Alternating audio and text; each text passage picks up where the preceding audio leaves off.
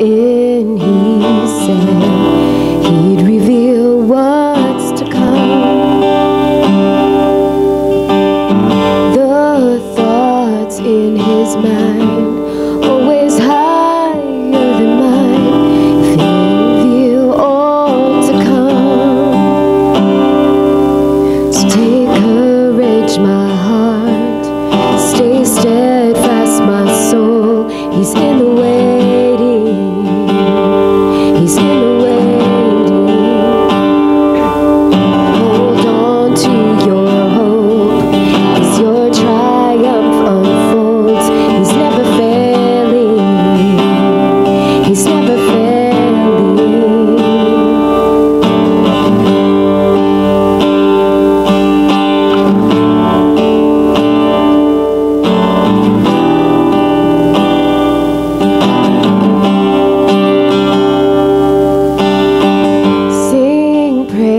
My soul find strength in joy. Let his words lead you on. Do not forget his great faithfulness will finish all he's begun. So take courage, my heart, stay steadfast, my soul. He's in the waiting, he's in the waiting. And hold on to your hope as your triumph unfolds. He's never failing, he's never failing. And you hold the stars, who call them each by name, will surely keep your promise to me, that I will rise in your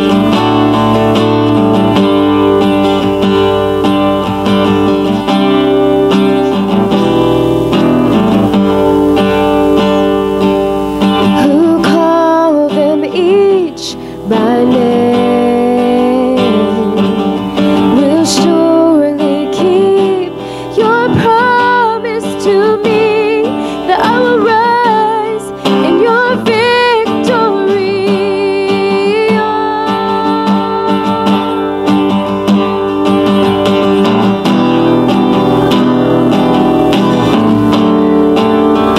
Oh, he's in the waiting, he's in the waiting. And hold on to your hope as your triumph unfolds. He's never failing, he's never failing. Take courage, take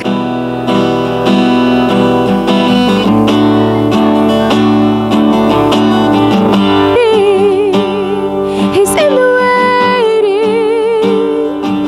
And hold on to your hope as your triumph unfolds. He's never failing, he's never failing.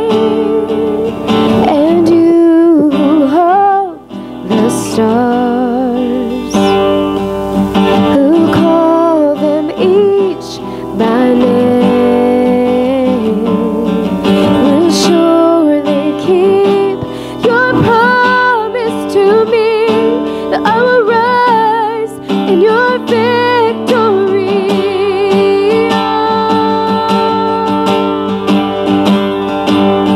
Take courage, my heart, and stay steadfast, my soul. He's in the waiting, he's in the waiting. And hold on to your hope, watch your triumph unfold. He's never failing, he's never failing. Take courage, my heart, and stay steadfast, my soul. He's in the waiting, he's in the waiting. Hold on to your hope, watch your triumph unfold. He's never failing, he's never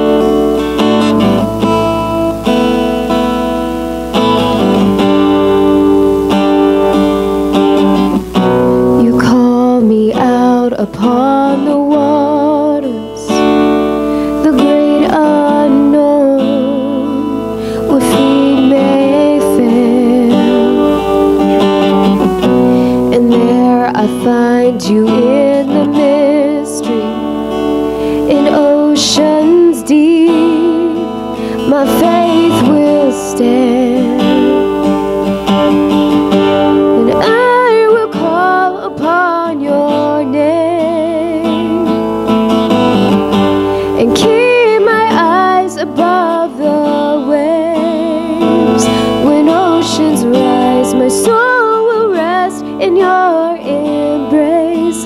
For I am yours, and you are mine.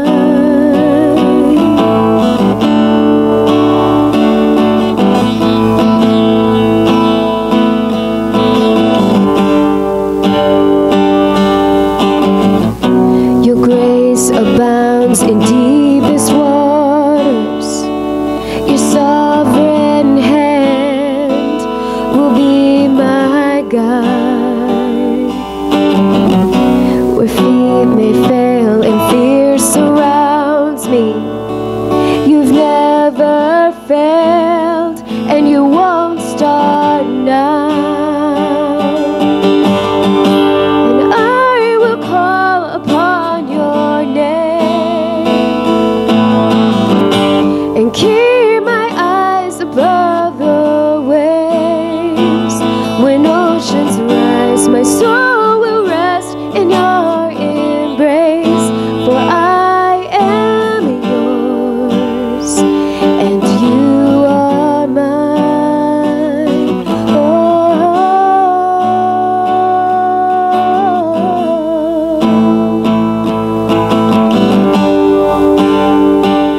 You are mine.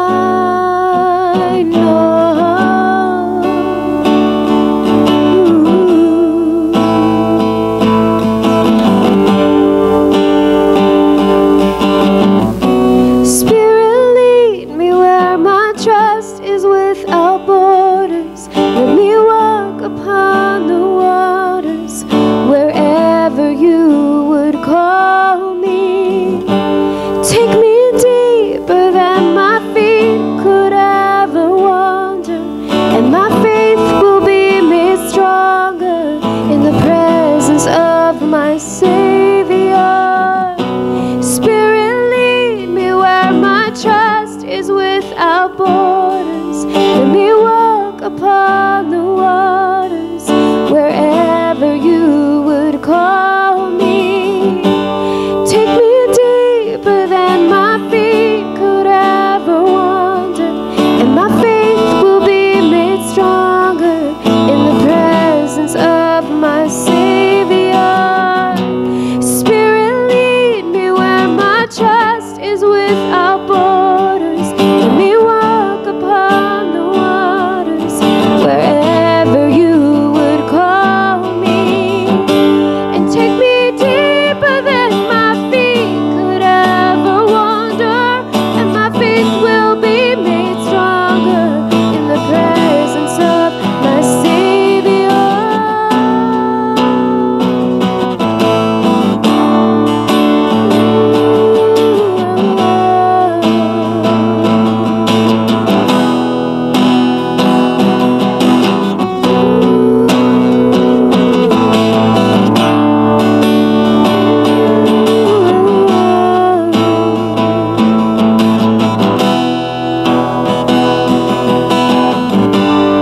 I will call upon your name and keep my eyes above the waves. When oceans rise, my soul will rest in your embrace. For I am yours, and you are mine.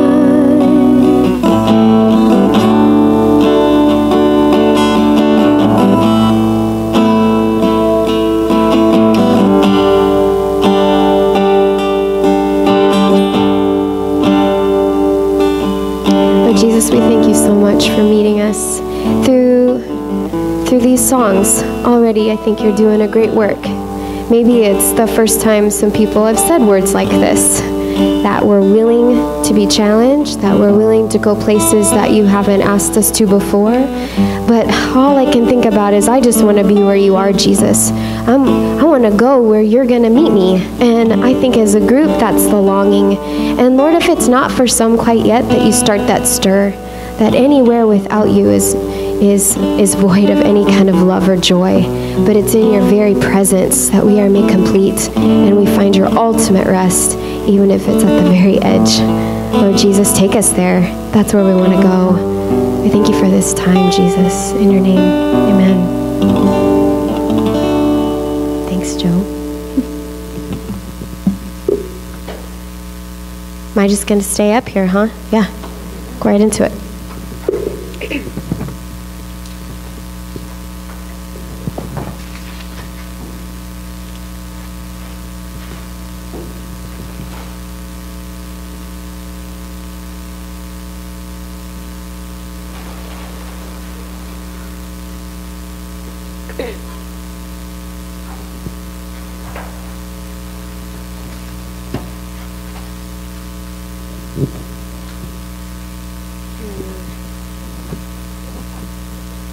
I think I just want to pray again. That's okay.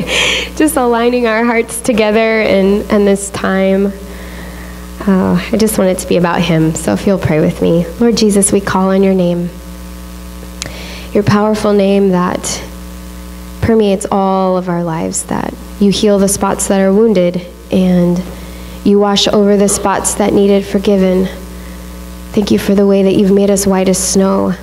And you bring purity upon our lips and our thoughts and our hearts. And you create space. Some of us may have came in pretty heavy and pretty clouded with the day and the tasks and just the heaviness of life. But that you create space in us. May you go into our hearts and check every room, prepare it for what you have in store through this time together. And Lord, that you may be edified and glorified. Please, Lord, use me as your vessel and have your way in my life as well, Jesus. In your name, amen.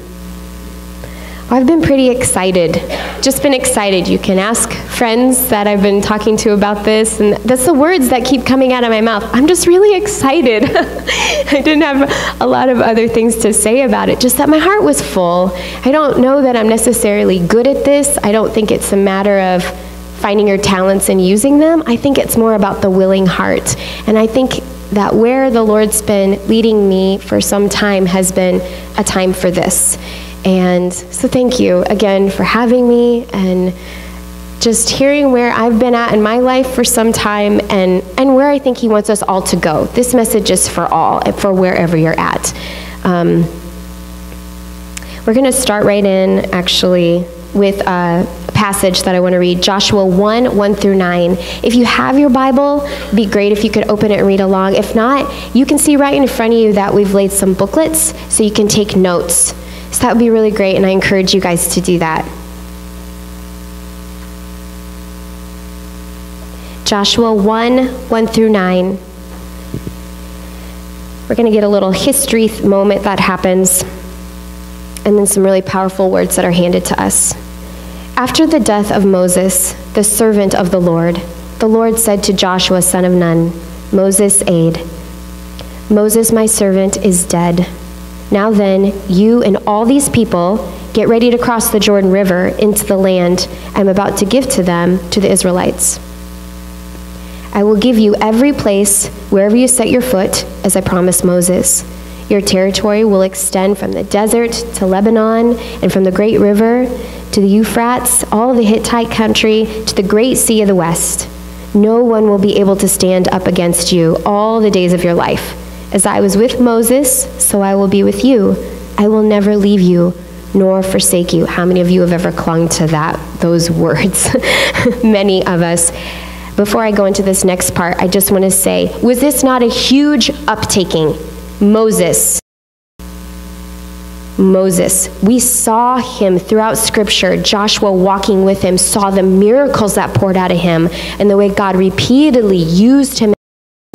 So much power reigned in this man's life, and now he's dead. And I think people were getting a little shaken. I mean, the Israelites already struggled with being obedient children and keeping their faith up. Remember the time with the golden calf? Hey, you just were flee from slavery. We're tired of waiting on God. Let's go build a golden calf. I mean, this was a pattern of theirs. So for Moses to die, I'm sure just shook their boat like crazy. But here, Joshua, the willing vessel, the one so ready to take action. These are the words that God gave to Joshua. Be strong and courageous. because you will lead these people to inherit the land I swore to their forefathers to give them. Be strong and very courageous. Be careful to obey all the law my servant Moses gave you. Do not turn from it to the right or to the left, that you may be successful wherever you go. Do not let this book of the law depart from your mouth. Meditate on it day and night, so that you may be careful to do everything written in it. Then you will be prosperous and successful. Have I not commanded you? Be strong and courageous. Do not be terrified. Do not be discouraged, for the Lord your God will be with you wherever you go. And in that very minute, right after hearing God's voice, Joshua then took action, set to his call, and got the people in order. A response of obedience and love. One of the reasons I love this so much is because you right away see that there's relationship. See, we have a hard time in the Old Testament. We see a lot of do's and don'ts, don't we? But then in the New Testament, we see Jesus, our relationship, our intimate one we walk with. He walks with me, he talks with me, this personal thing we have. But it was in the Old Testament right here, so much love from Joshua. It wasn't just obey because I'm scared of you, God. Might be part of it. But it was love. It was the love of response to immediately see the people through. So much care for them, so much courage it took right off the bat. I kind of want to hop right into some stories of inspiration that I know have changed my life and continue to change my life yearly, daily. We've recently, some of us had the opportunity to go out to North Mahaska School to hear a retelling or an enactment from Corrie ten Boom. Are all of you familiar with the story of Corrie ten Boom, The Hiding Place? Yes. I read the story when I was about 13 years old, and it changed my life. I think I was given perspective that people live differently than me.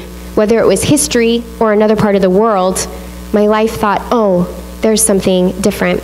In Corrie's story, I think my favorite part is that there's a change of perspective that happens to her. We're given the commandment to praise God in all things. We're given suggestions of to be thankful for all of our stuff. But how many of you have been in a moment, in that very moment of pain and frustration and utter ugliness, and chose a thankful heart? Usually we say no, don't we? Usually we say, I don't want this. Take it from me. This can't be God because it's not good. Now, Patty challenged us last night, didn't she? She said right away, oh, this is the Lord's will. This is what he has. This is what he has for us. If we could turn our hearts like that every time, if that response could be that of love like Joshua. So here in Corrie's story, which is very relational as well with her sister Betsy.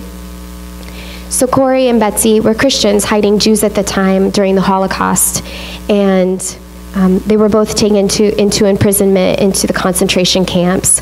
Well, it was during that time that there was many challenges, many struggles, but many miracles that the Lord kept revealing. This is where I have you. This is my will. Nothing else will do. I don't want you back at the other house, Corrie and Betsy. I don't want you back where you were with hiding the Jews, or the time before when you sat around the table with your father. It's here and now in the struggle and in the trial. It's through this that I want to use you. That was hard for Corrie, but a lot easier for Betsy, her sister. So it was a situation where, as many as you know, in the concentration camp, they were overpacked in their bunks. There would be 6 women or so lined up in one small bunk in their bunk beds. Many of them, or all of them, had at that point had lice and fleas. It was just a terrible, terribly uncomfortable situation. And there was just a lot of frustration coming from Corrie. She felt a little abandoned, I think, at that moment. She felt a little maybe forgotten, or maybe God wasn't being very careful with her. And Betsy said, no, take perspective. Change your thoughts and view this differently. We're going to thank him for the fleas, and we're going to praise him. We're going to praise him for the lice and the fleas. And oh my goodness, the frustration that stirred in her. I mean, could you have done this? You get bit like just once by something. Could you imagine how irritated you get? Or you get stung by a bee? You know, those little stings in our lives, what rises up in us is kind of shocking, isn't it? A lot of times it's anger. A lot of times it's, don't know, ugly. It's just plain ugly. Well, I think that was Corey. Some things were stirring in her that weren't so attractive. But Betsy said, we'll praise him. That's what we've been asked to do. That's what he asks us to do.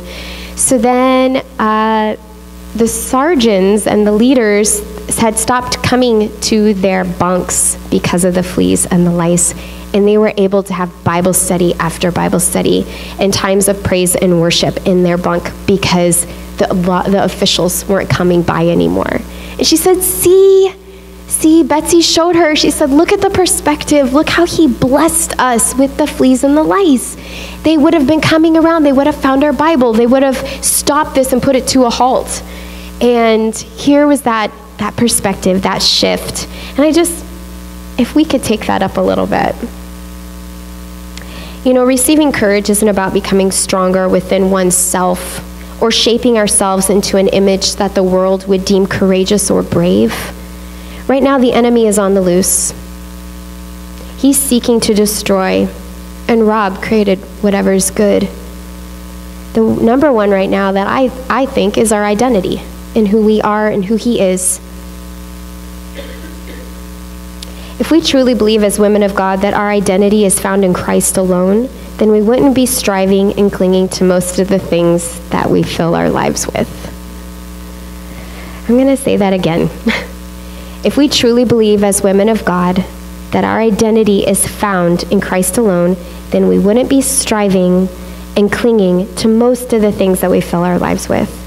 The number one distraction is our very comfort, paired with an attitude that has been suggested to us on a daily basis, that we have the right to some me time. I actually see shirts like this, and mugs, and my journal, the me, the my. That's really rising in our society, isn't it? Especially to women, because many of you are multitasking. Many of you. It's the job, it's the relationships, it's the spousal relationship. For us young mamas, it's caring for kids. It's lots of things. The capacity is pretty big. So we're suggested often, you need that me time, that you-ness. That's tricky stuff. And are we willing, no matter how uncomfortable, to embrace what has been handed us? Or do we turn and pick up the temptations that pacify us? How many of you pick up your phone, this is a challenge, as soon as you've got a quiet moment? You don't have to raise your hand, no. That's quick, isn't it? It's easy to pacify. It's easy, that's why. Because it does things for us. It is our imagination. It tells us a story. It entertains us, like a show or a movie sometimes. I mean, there's a list of things that, what are we so quick to grab and not engaging fully what's in front of us? Some of our other tendencies that can happen in the midst of trial. We're talking about going through things. This might not be easy for everyone because none of us are looking to suffer. Wake up in the morning and what's the day going to look like? Well, I'm looking for suffering. It doesn't look like that, does it? We're saying, I want a really fun, easy day. And those are blessed days. He is there in those days. I don't want to doubt that. I don't want to push that aside as if it's less important. Those sweet, sweet moments. Looking back at Corey's life, were those not sweet moments sitting around the table with her family and hearing stories and beautiful meals? Those are gifts. But let us not devalue the trial. It's just as valuable. Some of the other tendencies we might have is complaining. Oh, we're allowed that, aren't we? Some relationships allow that a little too much. Talking about what we think we deserve or long for, what we should be having. Bree, I'm going to use you as an example. So Bree had an encounter with a tick. As you know, she's pregnant, and of course that made us all nervous because we're like, oh no, you're pregnant, the tick. Big deal, but the first words we used were, that's unfair. It's so tiny. How would we ever find that in our hair? That's unfair. Why is that tick so small? Just that feeling, that we're like, we can do that with big things, can't we? We can start to choose that someone else's life looks better. I think another tricky one is envy. Is that not one of the biggest lies we ever believe? Is that someone else's life is better than ours? That is a lie, and I'm going to call it out right now. That is not true. No one's life is better than yours. We have to believe that. So I'm going to hand two truths that we really, really need to cling to. One is who Christ is, and one is who we are. The first truth is that he is unfailing. We sang it in the song. We heard it from the passage of Joshua. He is redemptive, forgiving, and good. He is just. He is triumphant in the battle. You guys, this one I cling to all the time. In the midst of the battle, we really think that we've lost. You know, it comes on so thick, and it comes on so heavy, just pushing on our shoulders. We have to believe what sets us apart from the rest of the world is that we know the end of the story, that we know there's eternity. And I think we need to really cling to that the triumph, that he is triumphant in the battle. He is all-knowing. Has anyone noticed I have a cold? Can you hear the sinus problem? Right away, what was my first response? I felt desperate. I said, oh no, this cold is coming on. I'm going to be speaking, singing. Lord Jesus, heal me. I got a little desperate. Oh, my throat's so sore. Sent out, text to friends and please pray for me. I need this to go away. He's all-knowing. He knew exactly that I was going to get sick right before this happened. That's him showing himself one more time. In my weakness, he's made strong, which is another element we'll touch on. He is all-knowing. He knows you're going through the trial. He has not forgotten that it's there. He's not forgotten about you. And that he is careful. We struggle here, which is why we have a tendency to grab other things.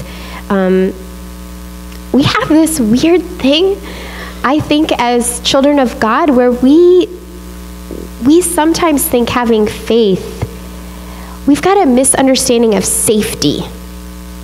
Does that make sense to some people? I know that when I became a mama, certain risk-taking things about me kind of started going away. Fear tried to enter my mind and my thoughts, because now I had people to take care of. The number one thing that you think of right away when you have those babies is what? Keep them alive. It's the first thing you can think of. Feed them.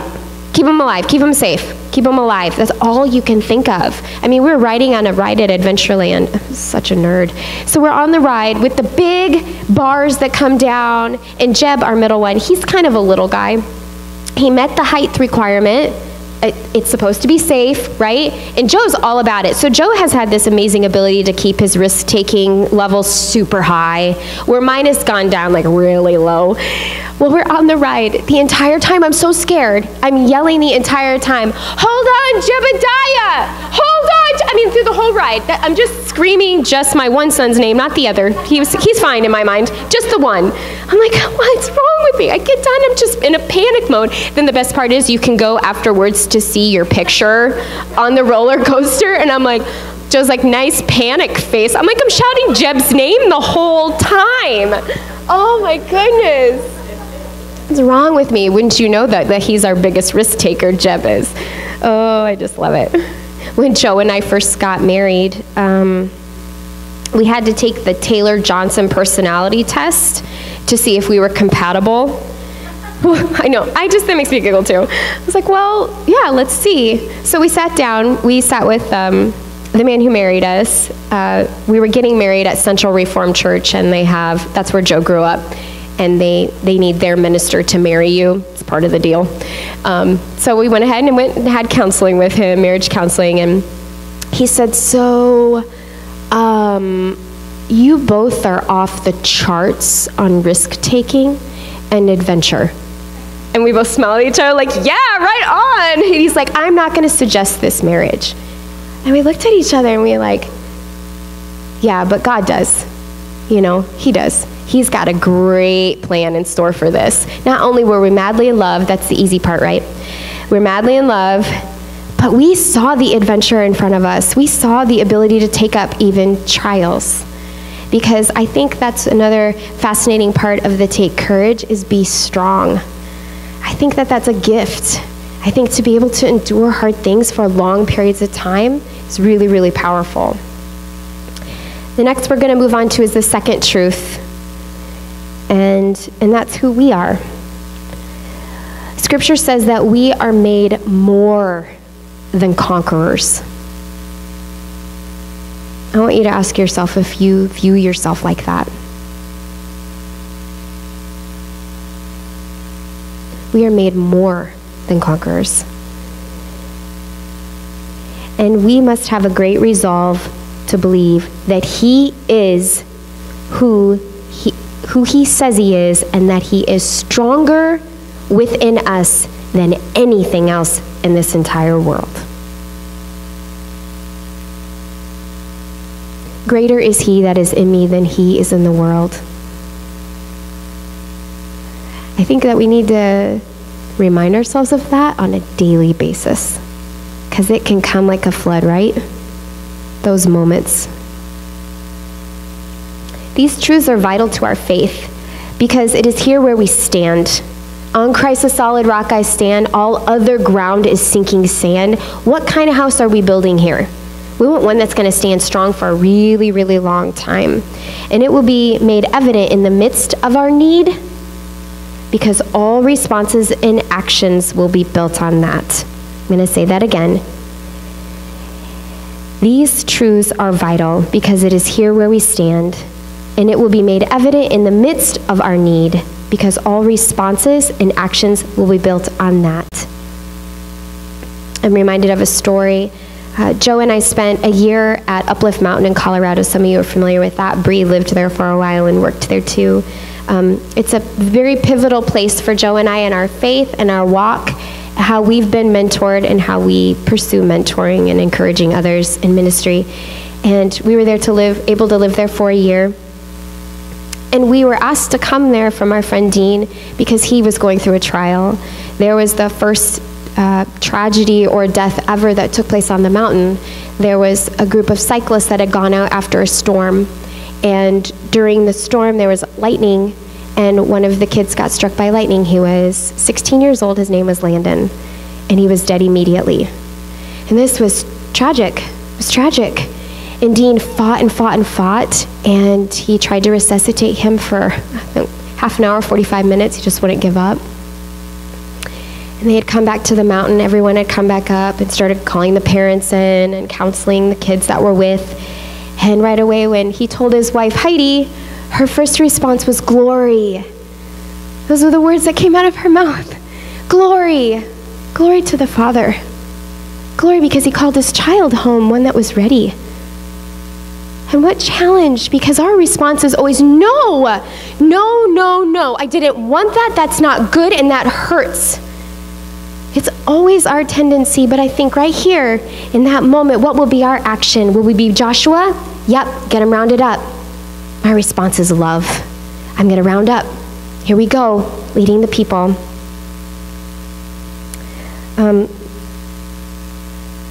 There was a story that I read. It's a book called Mimosa. Some of you have read it. I try to hand it off as much as possible because it's another one of those books that have changed my life.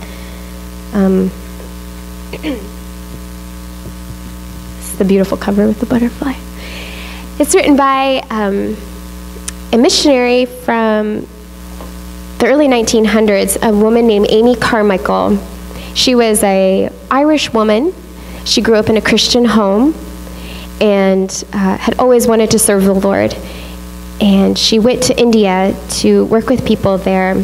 And she had this amazing encounter with a young little girl named Mimosa.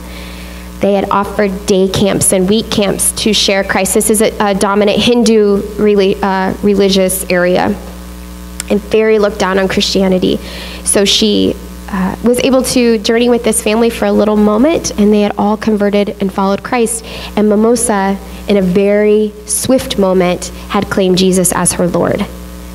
And from then on out, had only ever endured trial. It's hard to hear stories like this because you see such a faithful heart. She didn't have the written word of God. She didn't have a Bible. She didn't have Christian community where she had women encouraging her and friends encouraging her.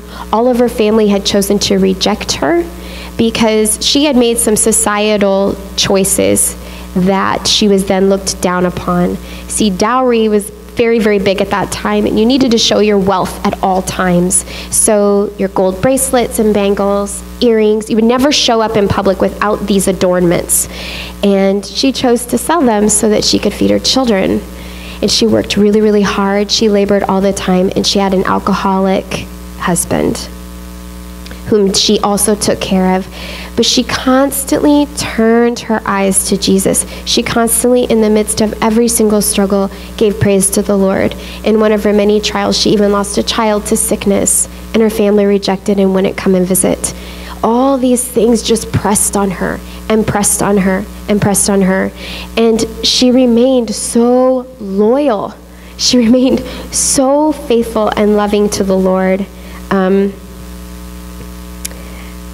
I was going to share just one quick thing.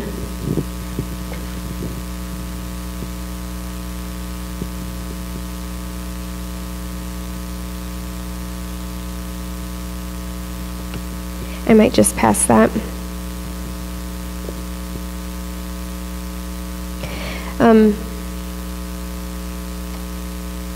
I think we long as well to identify with so much loyalty to the Father. See, she had committed herself to Christ. And I think in our Christian walk, some of us have been able to do that really young. Some of us did it later on in life and chose to follow Jesus. But we have pockets that still don't belong to him. Sometimes they're fear pockets. Sometimes they're just identity things that we really want to stay us. But the loyalty to the Father that Mimosa had really challenges my heart.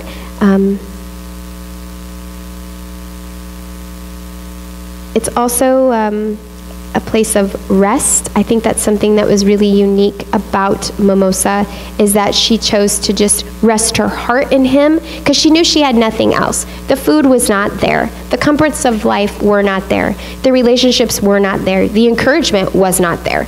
None of it. None of it was available or accessible to her at any day, any time. Even people were falling away from her with death. And she continued to choose to be loyal to him and to love him because she knew and she heard when she was a child that he loved her.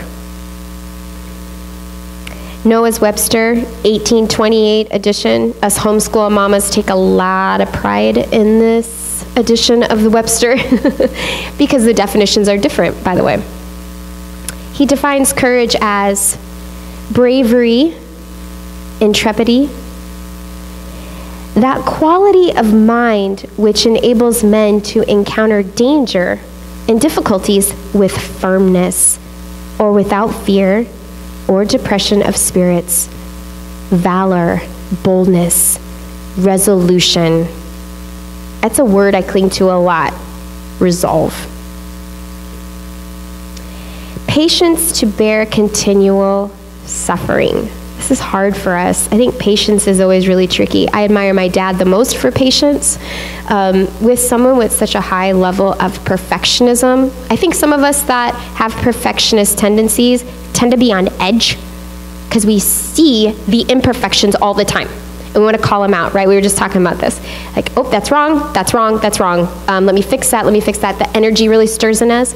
But my dad has this ability to not only be a perfectionist, but be surrounded by grace and patience most of the time. It's pretty amazing.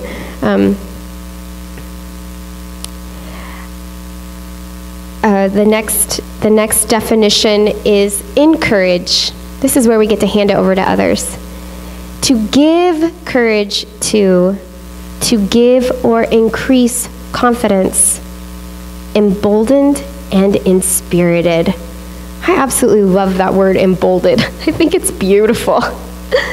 Think of something blossoming and becoming so vibrant and how it changes our environment. To hand that over to somebody else. In our home, we have, one of my favorite artists is an artist named Nikki McClure. She's from Oregon, and she does art with an X-Acto knife. So she takes a black piece of paper, and then she cuts out the art, so it's like negative art. I was going to bring the piece, and I forgot. But she's got one entitled Encourage. And I love it so much because you see a man working out in a wheat field, and who's coming but someone with a bucket of water. And I love how symbolic that is, because this is the powerful change. The person isn't coming to relieve them from their task. It's really hard for us when we see someone going through something hard, we want to take it away. We don't want to see others hurting. We don't want to see someone going through a trial or a struggle. But really, what's our job and encouragement is to not take it, but to hand them something to get through it. You ever been detasseling before? That's like the most grueling job. I can't believe they give that to kids. I went out when I was 14 and I came home and I said, I think that might be torture. Like, that was the worst day of my life. I had rashes all on my skin and cuts from the corn, you know, and just the heat, because you have to wear as much long clothes as you can because of the corn rash. And we started at 5 in the morning and we worked till 5 at night. And I think I got like $4 an hour, and I got home and I told my dad, I said, I'm not going back. That is torture. I even might have said, I think I know what the slaves felt like. But that image of struggle, something difficult, you know. But to think of the times that we can hand words that empower us and encouragement. You've got it. Not, oh, I'll take it from you. You've got this. This was chosen for you. Or to hand that bucket of water. Here's a drink. Press on. Task isn't done for you yet. Trial isn't done for you yet.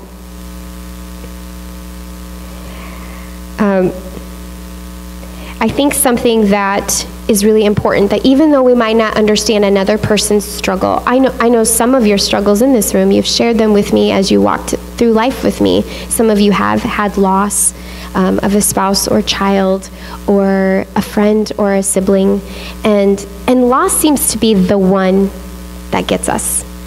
It's there for a purpose, that teaching and that lesson. It's not always easy to identify with someone what they're going through, but it's okay to walk with them through it and not have all the answers. You need to be encouraged in that way. I remember, speaking of adventurous times, one time I was riding the Greyhound bus. These are things like my parents didn't know I did. So I'm going from, at this point I just come from New Orleans, and I was riding a bus from St. Louis to Minneapolis. Anybody know that kind of ride? All right, yeah. It was cultural experience all over the place. I was 19-year-old with my friend Wendy, and we're sitting in the back, and these guys kept kind of harassing us a little bit. I mean, we're young, short girls, and yeah, maybe looked vulnerable, I don't know. And they said, so where are you from? Where are you going? We said, actually, we're heading back to Bible college. And they said, oh, Bible, huh? You know the Bible? And they kind of teased us, kind of taunted us a little bit. We just ignored them, ate our apples, just, you know, went about our business. And then one came up and started talking to us. He was from this was a group of young black men that had grown up in project areas. And they all had a story. And there was one that really needed to talk. He wanted to talk with us. And it was the struggle of faith. How can I keep on with a God who has done what he's done? I said, I don't think those are the right words you need to be choosing. See, it's a lot about how we choose the perspective. It's maybe not asking the questions why. I think there's room for that sometimes, but I think it's more about clinging to what I do know that's true instead of clinging to all the what ifs or why this, because that is a spiral that's going to send us clear into a pit, isn't it? Because it starts to exclude him. That starts to exclude the Lord, and it excludes our praise. See, it's when we adore him, it's when we worship him that we're filled. But as soon as we start to back away and reject, and start to ask the questions why, and start to ignore him and put our eyes on self, then we start to miss his presence. You wonder then why people struggle with depression or why people struggle with anxiety in those moments. It's because our eyes aren't on him anymore. During that time, the young man was sharing about how he was laying in his bed one night and his brother, someone had crawled in the window, and his brother was shot to death in the bed with him. And that this was their lives. And they said, that's where we're leaving. We're trying to find a new life for ourselves. He says, and it's constant. He says, and you can't understand that. And he deemed me as a rich white girl. I am white, but I'm not rich. Well, because I went to college, you know, I think that seemed successful to him. I said, you know what? I don't understand that. And I didn't grow up like that, but I've got my own story, and I've got my own struggles.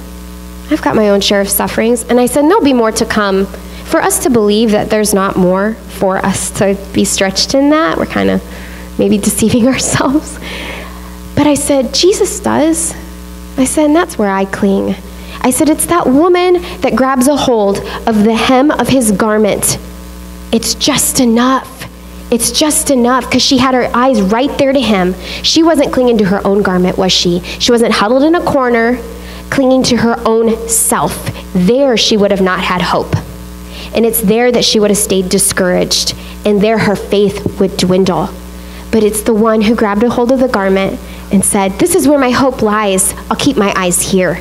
I'll keep adoring and worshiping here. Philippians 3:12.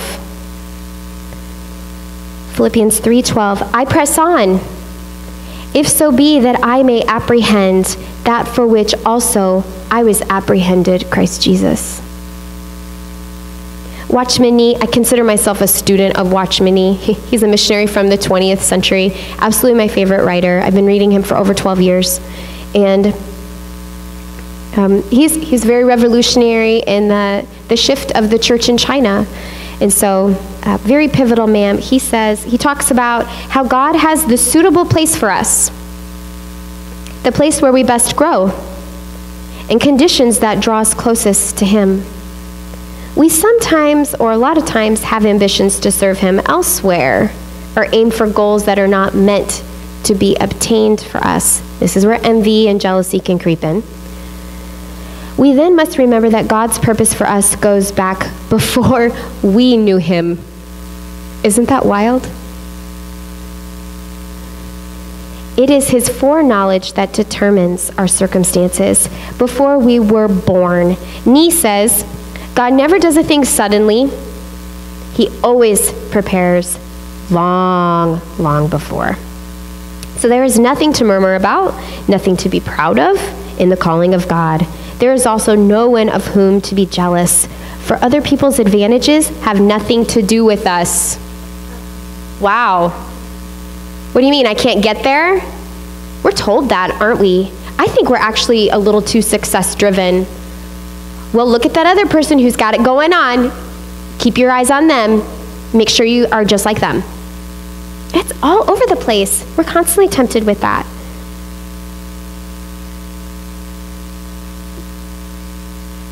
When we look back over life, we bow and acknowledge that all was prepared by God. So there is no need to fear we have missed something. We have this assurance is true rest. It's like a deep breath. It's almost like someone can relieve us and say, that's all I needed. I almost needed relieved for you to tell me that. That's it, just to rest in him. That's my place. A lot of us know the story of Job. We've taken many, many lessons from Job. But I think something that has just recently struck me about him after his trial after trial after trial of, can we say it, things he didn't deserve. We kind of see it like that, right? Like this honorable man, he had all the treasures, all the glories, all the wonderful things, and loved the Lord. So why him? Why did it happen to him? It was in the very end of the trials that Job had an awareness to rest in the Lord and to say, it's okay, because this isn't my own anyways. But it's that rest that kind of changed perspective for him.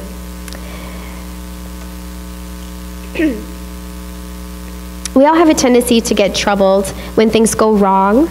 The nerves start, the what ifs, playing all outcomes, including others' perceptions. Ooh, that's a good one. Okay, here comes the situation. I am hugely, hugely guilty of. I have a tendency to not take a lot of time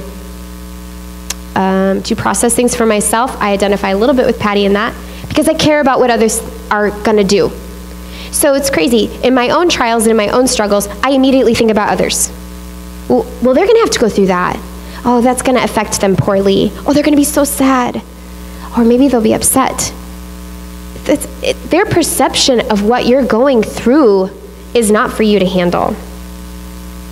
But we must remember and engage that God chose this world to be our arena for his plan, the center of what he has set himself to do.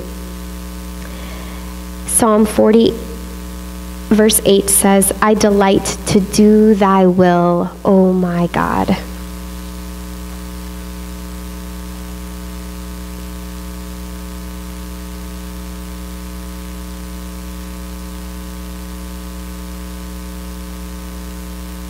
One of the mysteries of such a fierce description of what we're called to take up is that it actually requires of us patience, weakness, and humility. It requires from us to take what he has. Joe often teaches about the middle voice. It's basically the concept that all good is received from the Father into us, into our lives, and then we live it out. So here, and I think we understand that as Christians, that we in ourselves are not good. It is him who is good within, and it is him who makes us new and can make us righteous in his sight. But it is, in order to receive the courage, it requires patience on our part, weakness on our part, and humility. Seems the opposite, doesn't it? It's kind of... I'm back to those like t-shirts that people are wearing. I see them all over the place, and I'm like, I got to think about that. The recent one I saw that said "Slay the Day," that one bothered me a little bit. I think because it says, I don't feel encouraged by it. I mean, it's one thing for like you to come up to me and say, good job, you got this. You're doing a great job. Awesome going through that. Awesome working hard at that.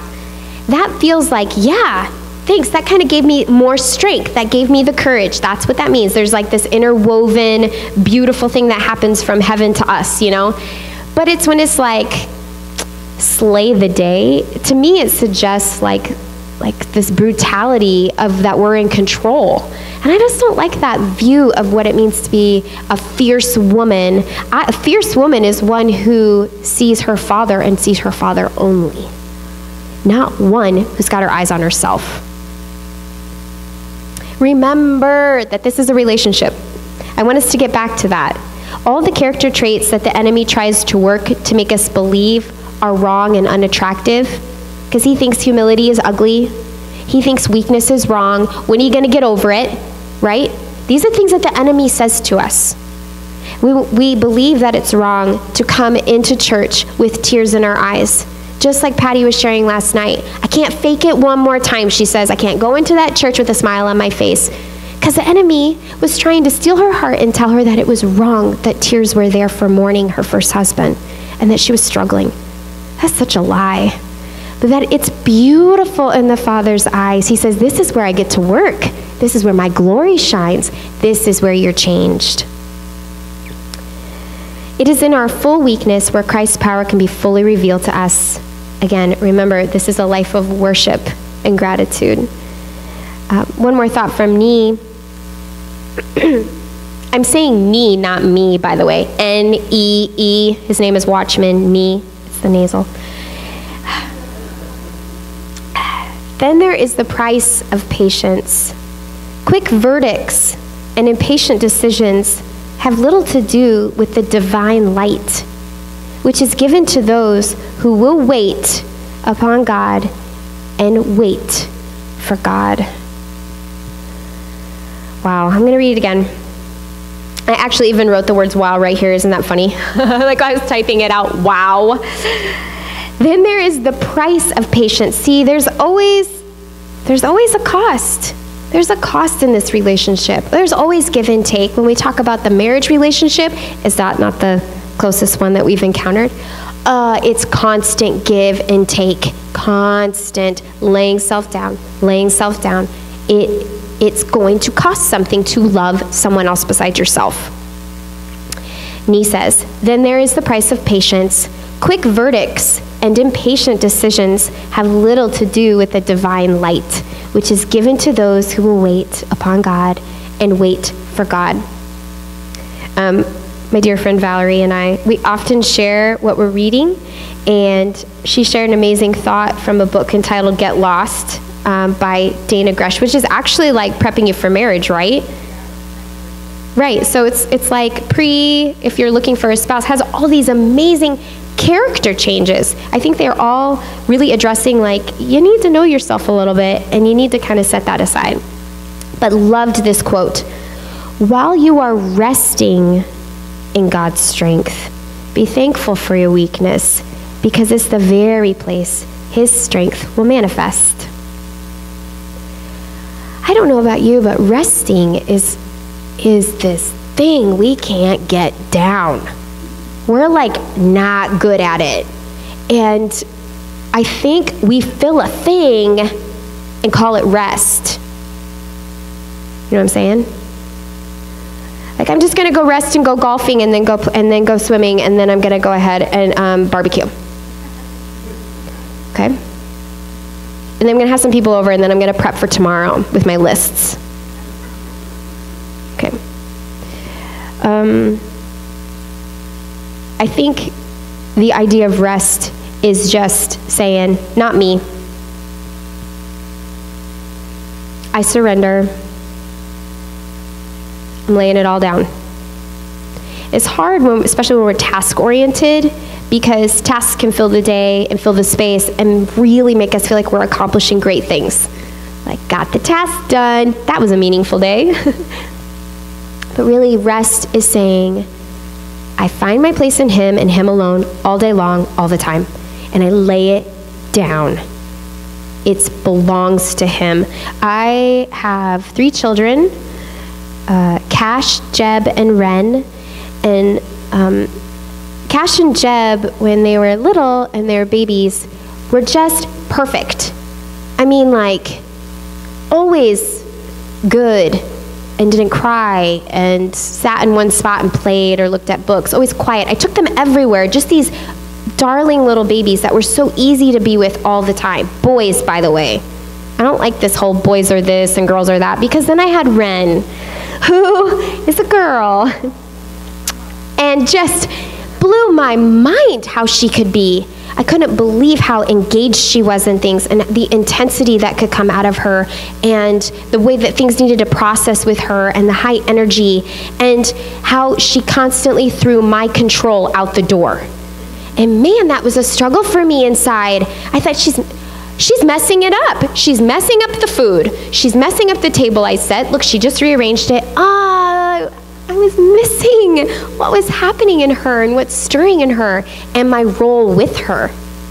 See, I desperately, desperately needed Ren in my life because now I'm okay with the little messes, and now I'm okay to just let her be creative and actually watch her really grow in these tasks that she's actually becoming really good at.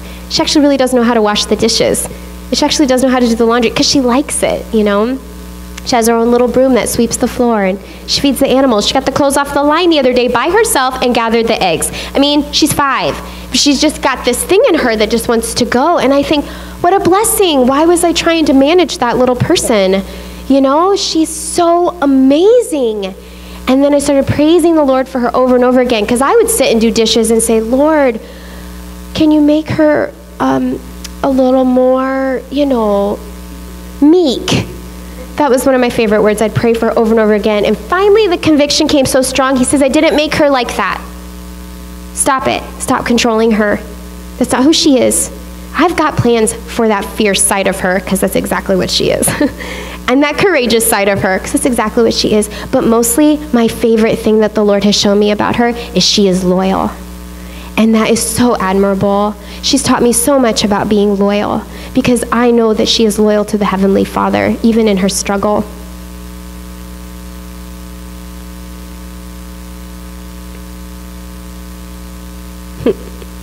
Another perspective about rest, this image that God gave me, because I long to know Him more.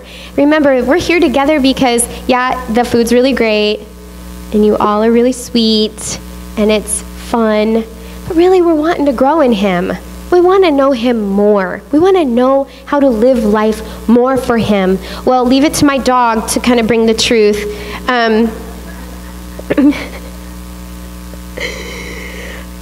He's so faithful, the Lord. Beloved Gertie, she's mostly German Shepherd, and she just loves us. If anybody knows anything about German Shepherds, they are incredibly loyal and obedient to the master. So, and they're a learning dog, so they're constantly wanting to serve the master and learn how to better serve the master. So they're kind of known for being underfoot, and they nose a lot. They need to have contact all the time. She's incredibly smart and really able and really strong. I mean, I've seen this dog take off across our pasture and get a rabbit and just, you know, there goes the rabbit. And I was like, whoa, she's on it. Just kind of like, you know, dog. She's got the teeth. She's got the growl if she needs to have it. She's a dog. She's also got these instincts that we've, you know, make sure we train. That's our job, is training her. But it's the moment when we get ready to wake up in the morning and we go outside the door and we open, and how she's ready and waiting, just waiting with her tail wagging so patiently. So as we go outside, she lays on her back in full submission, waiting, belly up. And it struck me the other day, that's supposed to be us. We're supposed to be rolled over, showing the most vulnerable state that we could ever have, handing ourselves over. See, Gertie's still able at that time, isn't she, to attack the rabbit, bite us if she wanted to, growl. You know, she's still able, but she has chosen full submission. She's choosing full weakness in that time. And I'm just going to say to us, we need to belly up a little bit.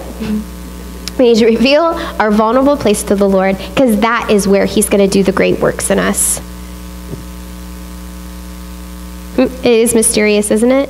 That the most vulnerable position is where we're able to receive the master's love the most. Because when she receives that love in that very moment, specifically from Joe, oh, her day is lit.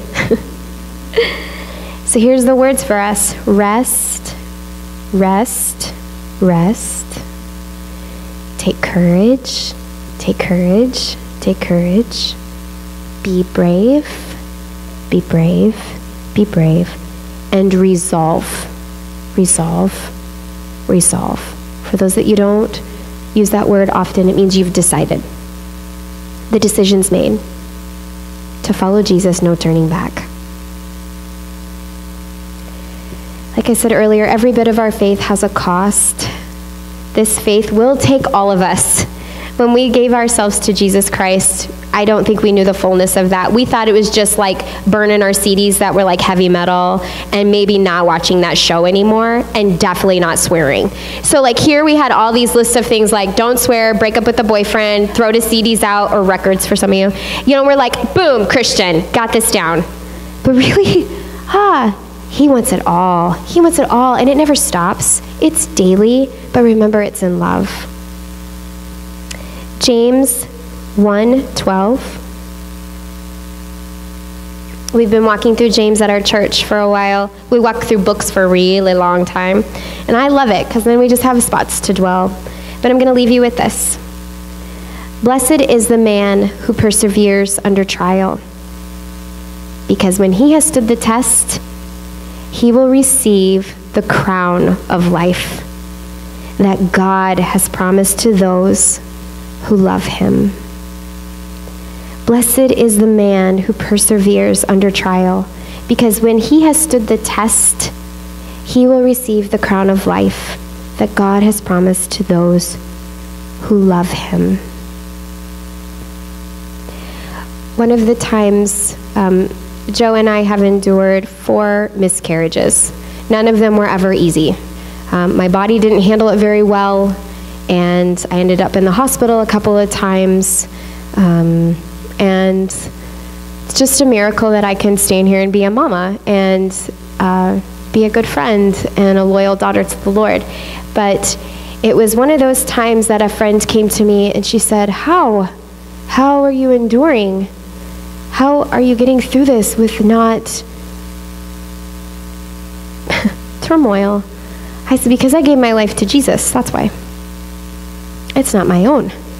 I'm not the one who gets to choose, am I? It's back there. I don't get to choose this, but what I do get to choose is my response. I will worship him. I will praise him, and I will love him. And I want that to be very real in my life. That's not a front. I want that to pour out. Joe uses a quote, when the river runs low, the rocks will show. And my hope and my prayer for all of you is that if your river starts to run a little bit low, that the rock that's there is the one that cries out to the Father and says, hallelujah, glory.